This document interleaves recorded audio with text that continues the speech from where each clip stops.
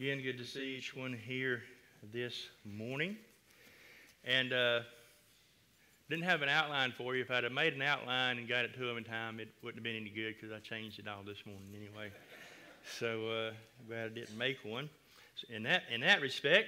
But my original title was "What is Faith?" But then I used the scripture, Hebrews 11:1. You can turn there, Hebrews 11:1, and faith, God, the Bible, God's Word gives us the definition of faith right in the Bible. So if my title was "What is Faith?" and then I read Hebrews 11:1, now faith is the substance of things hoped for, the evidence of things not seen. Well, my sermon would be over, wouldn't it? What is faith? There's what faith is. But you know, sometimes you ever looked up anything in a dictionary and you didn't know exactly what the word meant, and you looked it up and you read what it meant, and you had to look up that word, then you had to look up that word, and finally you come up on a word. Then you start looking into synonyms, you know, and you try to figure out what's that word. Well, now the definition here of faith in Hebrews is exactly right, but it's not just as simple as that. It's not really that easy to understand unless you know some more about the Word of God. So we've read out of the Word of God what faith is, but that doesn't mean that you automatically understand everything there is to know about faith. So I changed my title, okay? 4 questions about faith. But I'm going to be honest here, and you know every time a Baptist preacher says this, you know, you think he's lying. But honestly, I don't, as far as my usual notes and things that I have written down, this is one of the shortest sermons. I'm being honest. It's one of the shortest sermons that I have, that I've preached in a long time. Now, when I was young, and I had my first sermon on paper, handwritten notes back in my office back there, and my daughter actually put it in a plaque for me. And there's probably not 150 words on that whole notes, you know. But my mind can't recall like that, so I have to write a lot more down. But still, it's very short. I can't promise you it's going to come out short, okay? I wrote it down short, but I don't know how it's going to come out. 4 questions about faith. Now, let's get I usually give a little introduction in my sermon to get. I want to get everybody, like I said about the singing and everything, to get our mind where it needs to be. And, you know, and even in a sermon, you can't have your mind on the whole Word of God, right? Not all 60. So I try to, through an introduction, to draw you down to a certain point to where you can follow, you know, my effort a little bit better. But although faith is simple, it's not simple to explain. And there's a lot of things in the world that's simple. Now, you learned in school, and you already knew it, but you breathe in oxygen and breathe out carbon dioxide. That's simple, right? Now, Matt, I want you to come up here and explain that now. you know, and it's simple. We do it every day, and there's no effort whatsoever, right? I mean, somebody can knock you out, and you're still going to breathe in oxygen and breathe out carbon dioxide. And you studied in school. Most likely you had a little bit of biology anyway. You studied in school that an amoeba. Remember studying about the amoeba? Looking at it through the little microscope. And if you were fortunate enough, you could actually see it. And they showed it to you on, well, I started to say showed. They didn't have films when I went to school. Have film strips. Click, ding, click, ding. And if you're under 45 years old, you have no idea what I'm talking about. But some of you do. But anyway, an amoeba is a single-celled animal, and it just splits into 2, right? So you can't get any simpler than that. Brother Eddie's going to come up and explain that one to you. Well, wouldn't it be something if people just did that? Look around and see who you're glad that don't happen. No. They just sort of pop into 2. But one simple fact, everyone here today is either saved or lost. You can't break it. You can't bring it down into a single cell like an amoeba. It's two cells, saved and lost. If you're saved, when you were saved, you experienced faith. You didn't get saved without faith. You can't get saved without faith. The Bible tells Ephesians 2:8, and you hear that if you've been in church in a long time, you've heard this verse over and over and over. For by grace are ye saved through faith, and that not of yourselves, it is the gift of God. So it's faith. God provided that grace. He provided the sacrifice, and by faith we believe what God did. That is the faith that brings us to salvation. But as true and pure as that faith was, when you were saved, that faith was true. It was pure. There nothing defiling about that faith whatsoever. It was true. If it wasn't pure, then it wasn't faith. It was true and pure, but as true and pure as it was still a very rudimentary understanding of faith, a very basic form of faith. But we want to go a little bit beyond that today. And if you're saved and living for God for a long time, you've come to a much greater understanding of this. And you understand faith a little better than that. But I want to go back today to that rudimentary, elementary understanding of faith that you experienced when you got saved, that I experienced when I got saved, that every person experiences when they get saved. And to help you do that, to help us do that, I'm going to preach today as if nobody here is saved.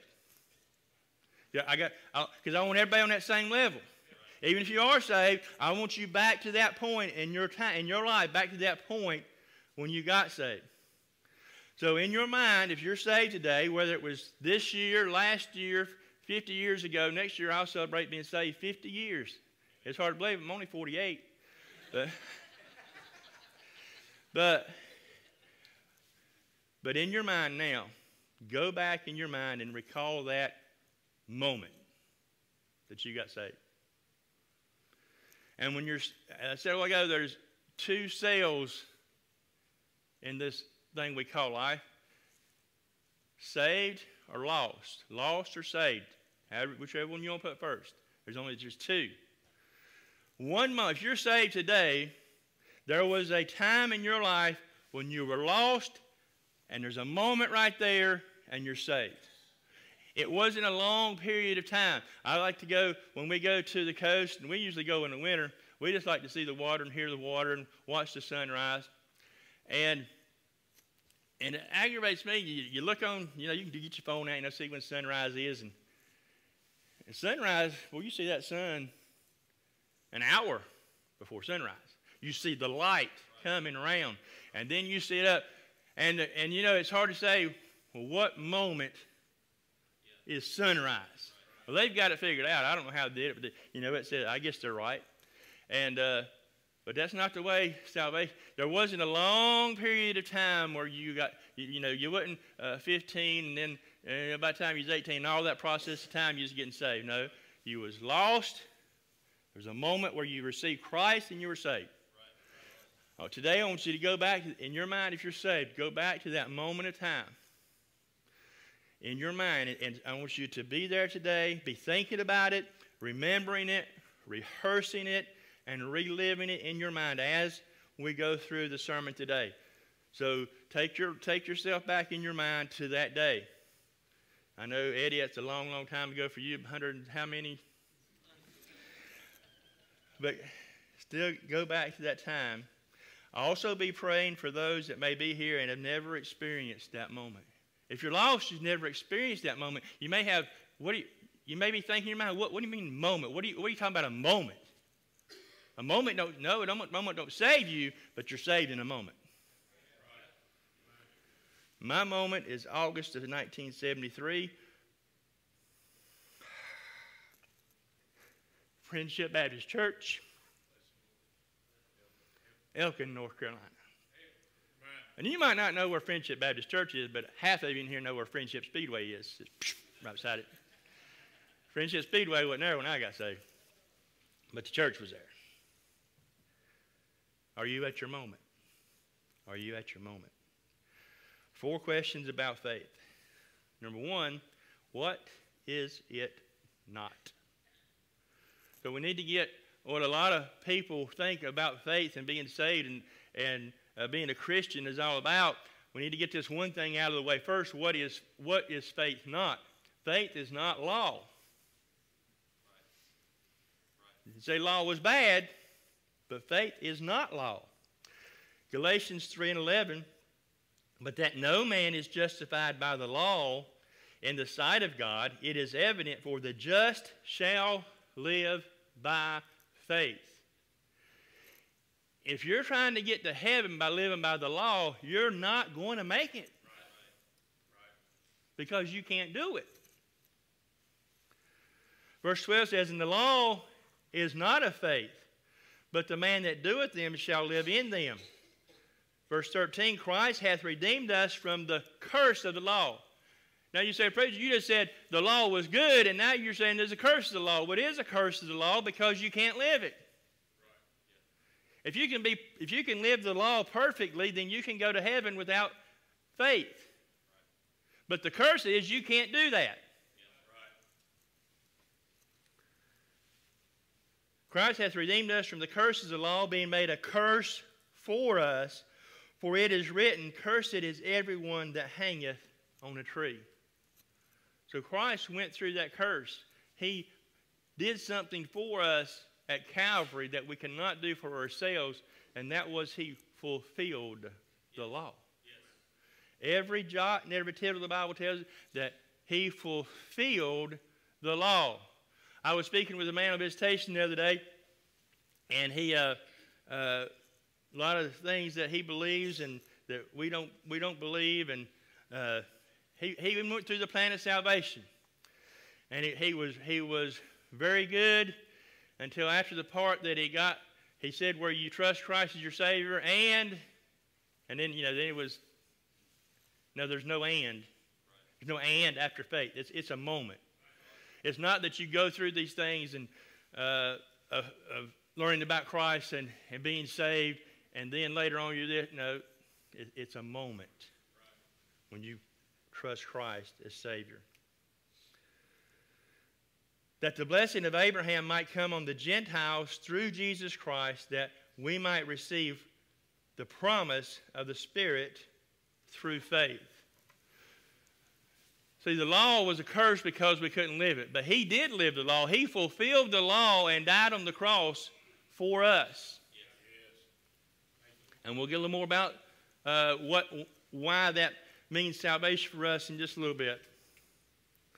But Galatians 3:24, wherefore the law was our schoolmaster to bring us unto Christ, that we might be justified by faith. But after faith has come, we are no longer under a schoolmaster. Now, to understand that, you have to have a little bit of understanding of what he means by schoolmaster. Back in that day, the better-to-do Greeks and Romans had somebody that lived in their house, usually a slave, that would bring up their young male children and teach them. And that was their schoolmaster. And I like the Greek word for it. I don't know if I'm saying it right, but I think it puts me in a little better mind of what a person like that would be, called a pedagogue. If your dad said, you go in there and you do what the schoolmaster says, you say, okay. But if he says, you go in there and do what the pedagogue says, you sort of, well, I better do that. But he was under the rule of that schoolmaster as a child. And he was, of course, the schoolmaster was taught in what to train that child, that young male child, and he was brought up, and he had to follow what he said. He had to do what he said, and he was taught that. But then there come a time where he become an adult, and he become a man. And he was no longer under the pedagogue, but he had the relationship with the Father. He was a son. No longer just a child, he was a son. And that's what the law does for us. It points us and shows us where we're wrong, and it shows us how we should live. But until we come to the point where we come to that relationship with Jesus Christ as a Son of God, We don't have anything. We just have regulations and rules. Romans 3:23,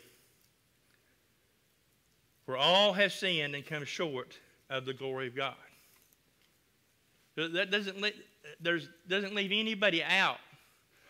The law gets everybody. No one can keep the law. The law shows us that we have sinned, and Romans 3:23 tells us, for all have sinned, all. That's not one of those words where you have to look up 2 or 3 to get the understanding of it. It's just all.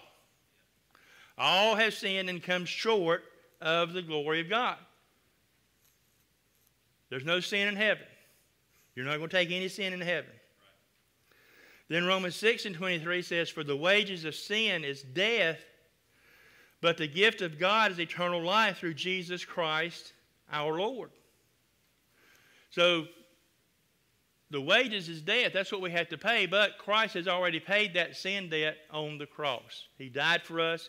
He shed his blood on the cross and died for us that we may have faith in him, in what he did for us, and the fact that he fulfilled the law for us, and trust in him and ask him to forgive us of our sins. So the wages of sin is death, but the gift of God is eternal life. And this is where you get lost and saved. The wages of sin is death. That's all, everybody. Unless they come into knowledge of Jesus Christ and receive him as Savior, and then they have eternal life. Romans 10:9 said that if thou shalt confess with thy mouth the Lord Jesus, and shalt believe in thine heart that God hath raised him from the dead, thou shalt be saved. Faith is believing in what Christ did on the cross. Believing, faith. I used to do an illustration a long time ago. My son's 30 now. He was about that tall. Used to do a little illustration where I would take an electrical cord out of a box, cut the end of it off, strip the wires down, plug it into a socket, and I would tell him, come and grab these wires, it will not hurt you. And he would do it. And it didn't hurt him. Because he had faith in what I said. He didn't know why. He didn't know that I had went in from the other end and cut the wires inside and there was no connection to the electrical current. He knew I said it will not hurt you.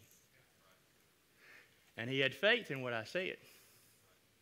When we look at Jesus Christ on the cross and trust him as our Savior and ask him to forgive, that's faith when we do that. Just like my son would grab those wires because he had faith in me, we had to have faith in what Jesus Christ did on the cross.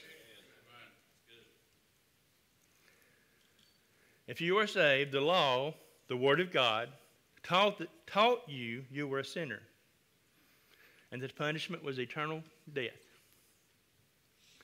But it also taught you that by trusting in Christ, you could have eternal life. The law brought you to that moment, right? Without the law, you'd have never got to that moment. You'd have never knew you were a sinner. You'd never knew you needed to be saved. So the law was our schoolmaster. The law brought us to the knowledge. The law brought us to that moment when we knew that Christ died for our sins. And we received him as our Savior. So faith is not law. Number 2, who do we have faith in? Now, it's not enough just to have faith in somebody because somebody said it's okay, right? A lot of times, there's people in my life that if they knew somebody that I didn't know, and they said, you can trust him, I'd trust him. Automatic. I just trust him. Whatever he said. He said, whatever he says, it'd be right. I'd trust him. I know there's people that I know that good, but that don't work with salvation. That has to come from the Word of God. It's not because I as a preacher said it, or somebody else said it, a Sunday school teacher said it, but it's because the Word of God said it. In Mark chapter 11, Peter is astonished in the fact that a lively fig tree completely dried up in one day. Mark 11:21. And Peter, calling to remembrance, saith unto him, Master, behold, the fig tree which thou cursest is withered away. Now, they had went by the fig tree one morning. There was no figs on it, and Jesus cursed it, and they went through, and they had their day's activities and come back through, and then the next morning they come by that tree again. It was completely dried up to the roots. And Jesus answering saith unto him, Have faith in God. And so Peter's wondering, how did this happen? How does something like that happen in our lives? How does that happen? He said, Jesus, have faith in God, just by faith. How do we walk the Christian life? How do we live by faith? By faith. You can do it on your own. Much harder. Much, much harder. But you can. You can live after you got saved and do it on your own. Much easier once you learn to live by faith. As we go through life, we have problems and struggles. And what do we trust in to fix these problems? I mean, we have obstacles, problems, what are you going to call them? We have problems. What do we put our faith in to fix these problems?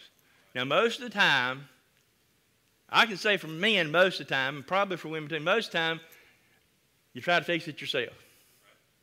And really, you say, well, it's so small, I don't even think about what God would have me do. A lot of things, we need to think about what God would have us to do. We just do it automatically, and we get ourselves messed up. We create problems sometimes, or make problems worse. I remember it's still years ago, and they had just come to visit with us here a week or two ago. And our niece was, I guess, a young teenager at the time, and her dad had bought her a new bicycle. And they were down there from Kentucky, but they were here visiting us. And he's not mechanical, okay? He's give it to him in a box, it'll stay in the box. It's not going to get put together. And he knows that. He'll tell you that right at the start. He's just not. So he asked me to help him put it together, to put it together. So, yeah, so we're in Sheila's, or Mama's living room. Now I'm putting it together. And I'm doing, and I don't know, reading instructions and everything, putting this part, this part, this part. And I say, Joe, hand me them handlebars, because he's holding handlebars. And so I start to put the handlebars through the loop, and he stuck the grips on them. It don't go. If you ever put a bike together, those grips don't go through there. He said, oh, here, let me pull them off. No. They was good grips. We cut them off.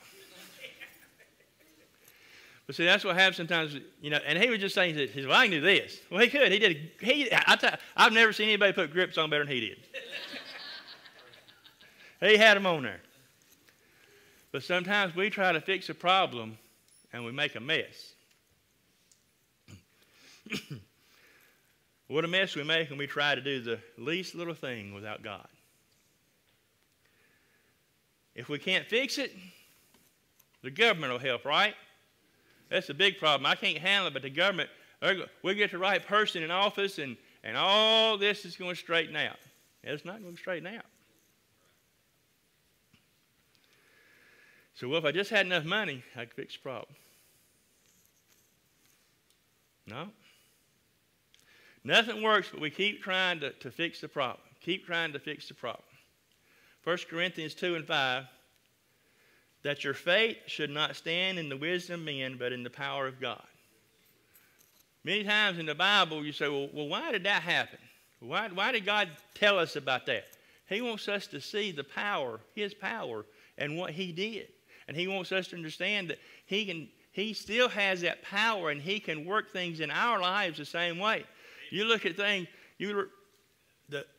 just for instance, the miracles of Elijah and Elisha, and you look at those miracles and say, well, that can't happen. That's impossible. Well, if it was possible, it wouldn't be a miracle. But God did things in there.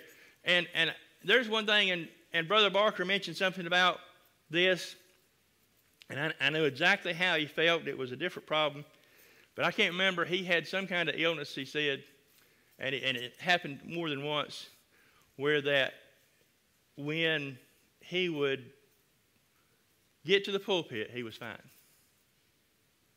Whatever problem was, he didn't experience until he walked away from the pulpit when he was finished. And I can witness this, and I used to have a lot more headaches than I have now, and I get migraines, and if you ever had a migraine, you know what I'm talking about. If you've ever had a bad headache, you sure know what I'm talking about. And if you hadn't ever had a headache, like some people tell me, I don't like you.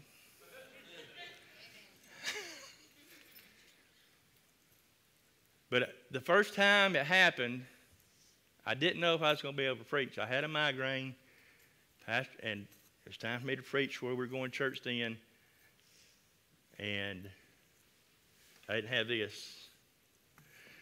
But I opened up the Bible and started to read the scripture. Headache's gone. Gone.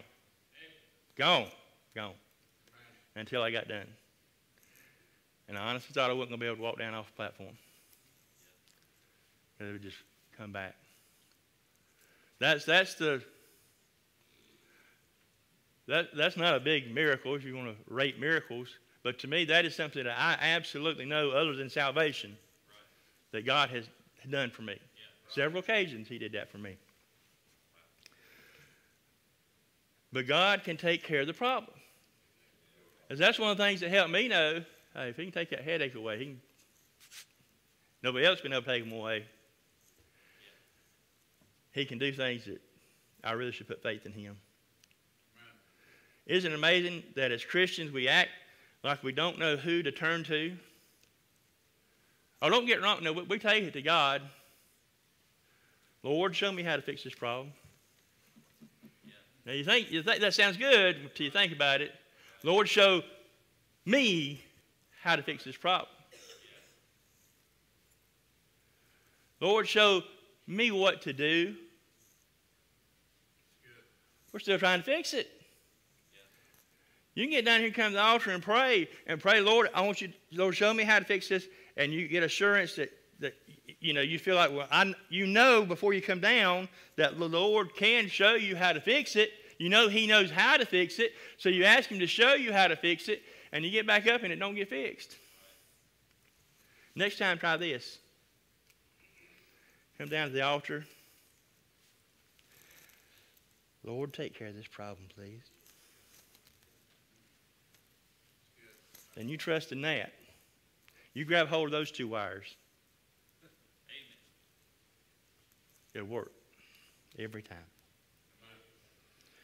Sometimes we'll carry a burden around for years, and we'll try this, and we'll read religious books about it. We'll read the Bible about it. We'll see instances in the Bible where this helped, and maybe in that situation, and we'll try that, and we'll do this, but we won't say, God, take care of it. I could go down there, Matt. Brother Matt, come up here. Come for just a second. This you don't have to explain to me, but we'll forget that. So I'm going to hand him a Bible. Matt, take his Bible. But I don't want to let go of it. And we come to the altar. Thank you, brother. We come to the altar and say, God, I need help with this. But we won't let go of it. Letting go is faith. Letting go of our problems, that's when we show our faith in God. Number 3, how do we get faith? That's another one of the things that the Bible gives us a very clear definition on. How do we get faith? Romans 10:17. So then faith cometh by hearing, and hearing by the Word of God. That's absolutely 100% true. You don't hear the Word of God, you don't have faith. Because you don't hear the Word of God, you don't hear the law. You don't hear the law, you don't know you're lost. You don't know you're lost, you don't get saved. Faith cometh by hearing, and hearing by the Word of God. Romans 10:21. But to Israel he saith, all day long I have stretched forth my hands unto a disobedient and gainsaying people. Now, back in the Old Testament, God spoke through his prophets, and he would give them the word, and when they followed what the prophet said, everything went great. But then they'd get tired of that, and they'd go off and sin, and everything would get messed up. And God said, I'm giving you the word of God. All day long, I'm stretching forth my hand. My prophets are telling you what to do. My prophets are proclaiming the word of God, and and you won't do it.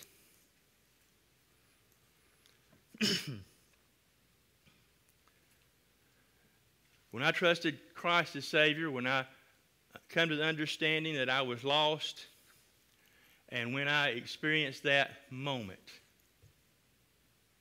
it was actually the first time that I understood the gospel. It wasn't at that very moment that I first understood it. It was the next day at church. For some, God called many times before that moment came when they trusted Christ as Savior. They knew they were lost, maybe weeks, maybe months, maybe years. And the Holy Spirit spoke to their heart many times and brought them to that point where if they would just trust in Christ, they could be saved. And eventually, they trusted Christ. That moment came in their life. Now, remember, I want you at that moment. Are you at your moment? You still at your moment when you got saved?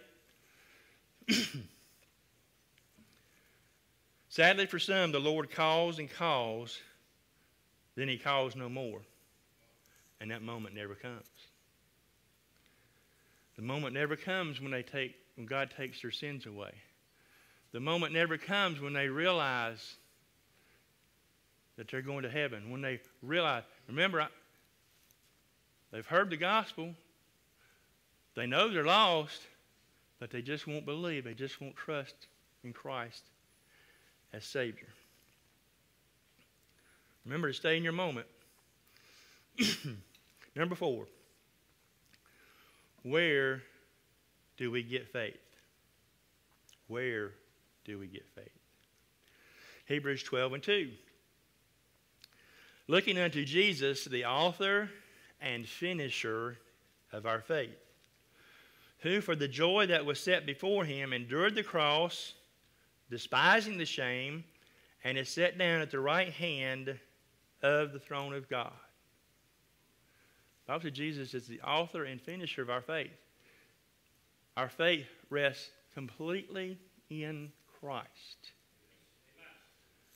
You go outside of Christ, it's not saving faith. It might be agreeing with the Word of God and agreeing with this. Just like that gentleman told me the other day, he had the plan of salvation completely right. He said, first you got to hear the Word of God, he said.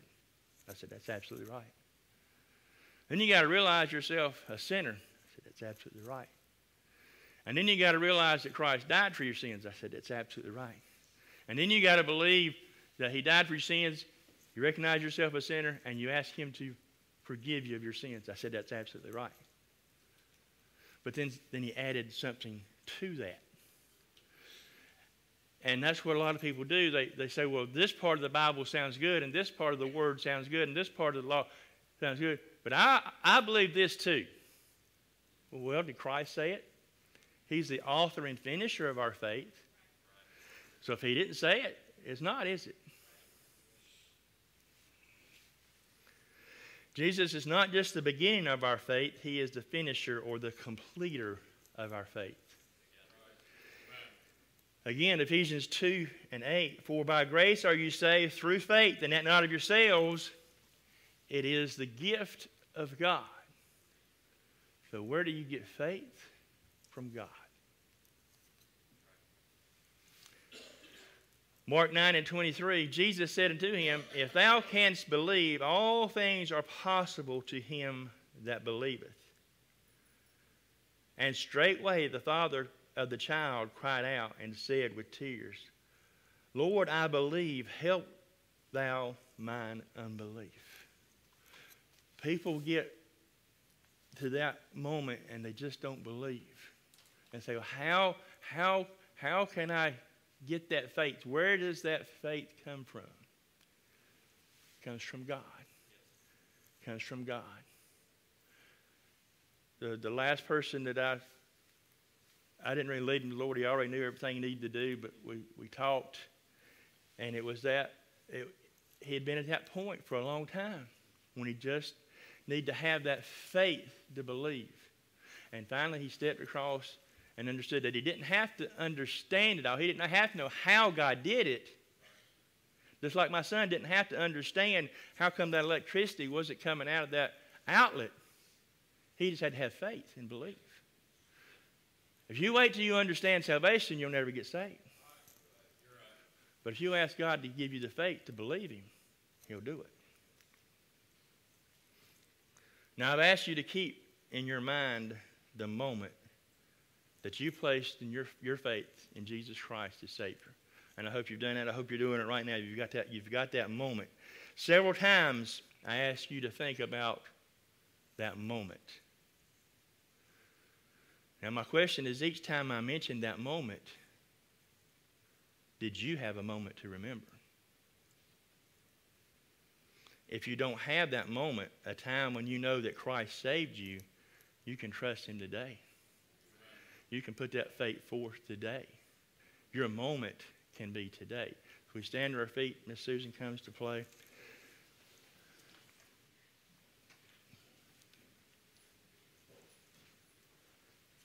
Now, I have complete confidence that many people here today are saved.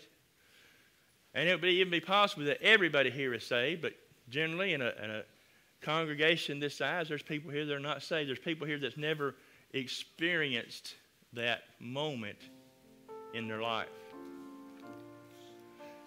As I said, the moment for me was almost 50 years ago. The moment for some was this year. The moment for some was all different times. You could probably go through here and just about get every year of the calendar back to the time I got saved and find somebody that was saved that year. That was their moment. But have you had that moment when you received Christ as Savior? I'm going to ask that all heads are bowed and all eyes are closed. This is a question for the individual heart. Today, can you say, Preacher, I know